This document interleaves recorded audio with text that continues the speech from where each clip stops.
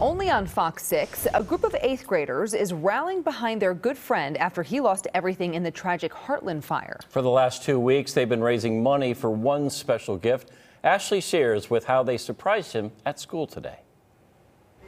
Some of the best friendships are formed at a young age. We've always had a strong bond together. These 8th graders have been teammates on and off the court. When they heard heartbreaking news about a fire involving another friend, they knew they wanted to help him rebound. Let's go! My first thought was, is he okay?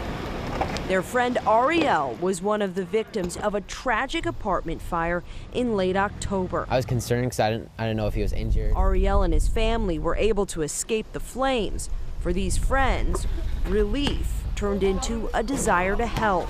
Brody Pfeiffer started a group chat asking for donations. Immediately, I got 10 or 20 responses saying, I'll give some money, I'll give some money. These boys wanted to do something special and quickly figured out the perfect gift. That sparked the thought that Ariel had just brought his brand new Jordans to school. For 2 weeks, they collected money, mowing lawns, and putting aside some extra cash from lunch, raising more than $300 to replace a pair of shoes lost in the fire. Being as young as we were, there wasn't much we could have done, but this is something that I felt we needed to do. They surprised their friend at school with a new pair of Jordans. I could tell that he just really appreciated it. A small gesture that's going a long way, showing true friendship is good for the soul. I know it's not like a super huge thing, but it's what I could do being a 13-year-old. The boys say there is some money left over and donations continue to come in.